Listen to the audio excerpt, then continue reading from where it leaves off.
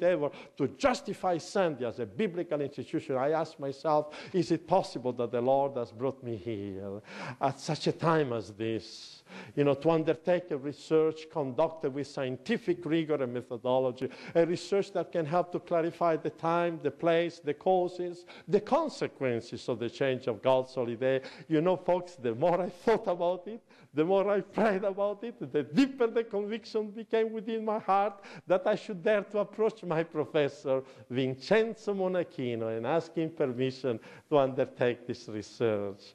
I remember the day when I went to visit him in his room, because they received us in their little bedroom, which was also their office, very Spartan setting with their bed, their library, their little altar to pray, and their little desk. And I remember my professor, we had a special relationship. I was his right-hand man. I distributed all the syllabi, collected all the money, went up with him every day in his room. He came to love me as a son. And so I went to say, Professor, I have a question to ask you. Would you be willing to allow me to investigate the origin of Sunday observance for my doctoral dissertation? Without saying a word, he went to the shelf of his library, picked up a copy of the dissertation of Mosna, which he himself had directed, and he put it right under my nose. He said, we have just published a major study, and it's not the policy of the university to allow students to work in an area which has been amply investigated. Folks, I've been a literature evangelist for 12 summers in Italy, in England, the United States. Do you know what? I learned a lesson. You never take the first no for an answer. Otherwise, you never make a sale. Isn't it true? So I did not take the no for an answer. You know what I did? I opened my colporteur briefcase. I pulled out all the books I've been reading, including the one of Mosna. I said, Professor, I read Mosna, I read Rordorf, I read Danielou, I read Massi, I read all of these guys. And my conviction is that the final word has not been spoken. And if you were so gracious to allow me to re-examine all the biblical and historical material, I believe that we can come much closer to the truth. Will you be willing to help me? When he noticed my conviction and my determination, he said, why don't you go down to the academic dean's office, state your objective, I will recommend your proposal for approval. And this is exactly what he did. I really want to thank God for being able to work at the feet of such a noble scholar, a man with a very high intellectual stature, a man that was willing to encourage the inquiry into truth rather than to protect the prevailing Catholic position. He knew that I was a Seventh-day Adventist. He was one of the two professors who interrogated me on the day of my admission. He knew that he was going to take a risk, but somehow God gave him the courage to take the risk. And I want to tell you that not all the professors were of the same mind.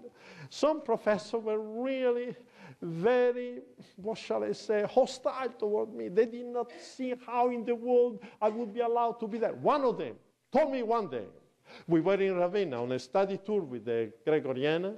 We were examining all of these ancient sites, and I remember we were walking along the pavement of the street, and I told this professor, I was a bit naive perhaps, some of the discovery that I made. I shared with him some of the papal decretal which I found, you know, indicating how the papacy went about leading people away from Sabbath keeping into Sunday keeping. I should have never done it. He changed the color. He became blue. I could tell that I had touched a sensitive nerve. And you know what he told me?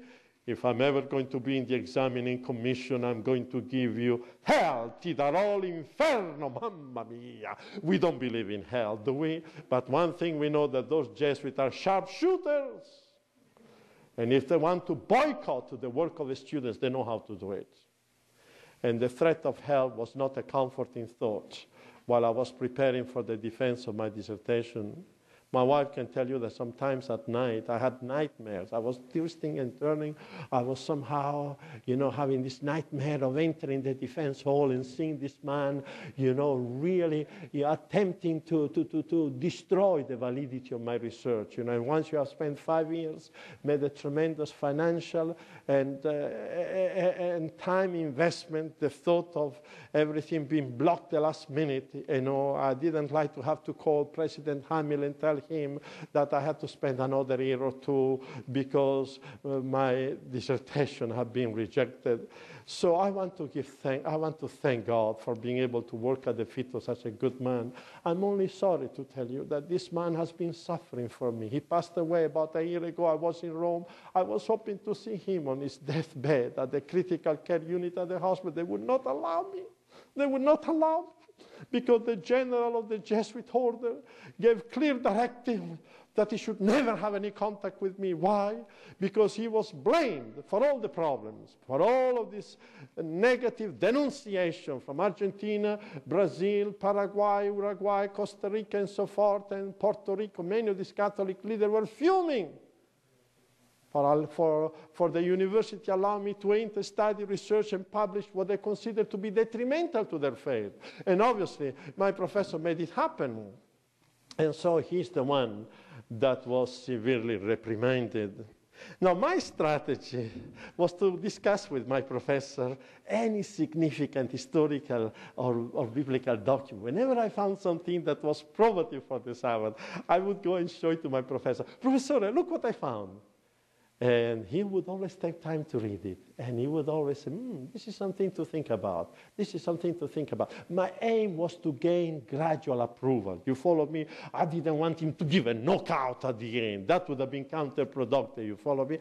And so whenever I found something exciting, I went to show it to him. Let me share you an exciting experience. One day I was searching for documentation on the early history of the Jerusalem church, because the prevailing scholarly assumption, as you are going to learn on Sunday morning, at the fifth and last presentation, is that the Jerusalem church pioneered the abandonment of the Sabbath and the adoption of Sunday. Why? Who could do it? Not a small, insignificant church. They claim only the apostolic authority residing in the Jerusalem church could accomplish such a change. So I went to the library, to the Vatican archive, looking for documents shedding light on the early history of the Jerusalem church. And I found a very interesting account of the Jerusalem church by Epiphanius. He's a Palestinian historian who lived in the 4th century.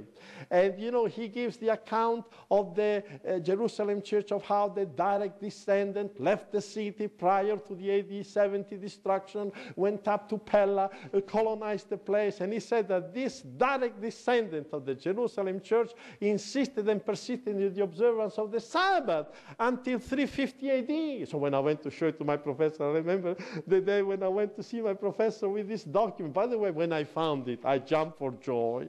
I asked the guy there at the Vatican, could you make a copy for me right away? You know the rule. You leave it with us today, you get a copy tomorrow. They are not in a hurry. They have been around 2,000 years. One day more, one day less doesn't make a scratch of difference to them. But when you are excited, you don't want to wait for 24 hours. So I gave him a little tip, a couple of thousand lira, which is about $1. And I said, Fratello mio, my dear brother, please accept this as a token expression of gratitude for your immediate service. And like in the creation story, spoken, it came into existence. A minute later, I had the document hot out of the copy machine. I went to show it to my professor. Professor, look what I found. What did you find this time? Why don't you take a look at it? It's Greek and Latin. And he said, ma dove l'hai trovato? Where did you find it? It was right here in your Vatican archives. I did not bring it from America for sure. And you know what he said? And you know what he said? Samuele, questo è il certificato di morte. This is the death certificate, the death blow to the theory that makes Jerusalem the birthplace of Sunday keeping. Why did he say that? Because he was a bright guy. I tell you, it's a pleasure to work with Jesuits. They are bright people. You don't have to explain very much. During the 26 years of teaching here at Andrews, I wish that all my students had been Jesuits, so I would not have to repeat myself so many times. With the Jesuits, they catch on right away. He got the point. What is the point that he got? That if the direct descendant of the Jerusalem church insisted and persisted in the observance of the Sabbath until the 4th century, then what? Then they could have hardly been responsible for changing the Sabbath to Sunday in the first place. Are you with me? Ooh. When I was able to prove to the satisfaction of my professor that Jerusalem was to be excluded, then I began my research on the possible role of the Church of Rome And I found a very important documentation, which I will share with you in the 5th lecture. Now, I found that this historical change from Sabbath to Sunday began during the reign of the Emperor Hadrian, who reigned from 117